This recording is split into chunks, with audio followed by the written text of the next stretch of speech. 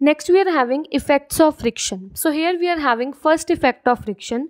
Friction always opposes motion, means friction always slow down the motion of an object. This I told you how. There will be an interlocking between the two surfaces. When interlocking will be more, friction will be more. So friction always opposes the motion. This is the first effect of friction. Second effect of friction we are having, friction always produces heat. Might be this kind of experiment you have also done in your house.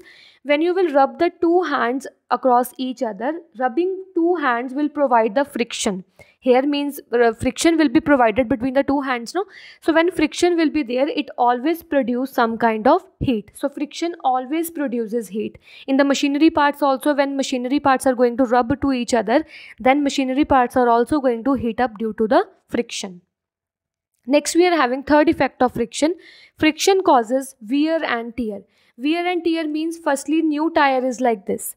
When we are just buying the new tire is having grooves like this, new grooves, okay?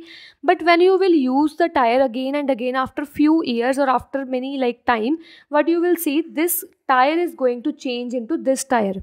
Here actually due to friction between the surface of road and friction on the tire, there will be a interlocking between the two surfaces. Due to interlocking, friction will be there, and due to that friction, wear and tear means some kind of part is going to rub out or wear out due to the friction. Same with your soles of your shoes. Soles of your shoes is also going to wear out due to the frictional force between the surface and your shoes.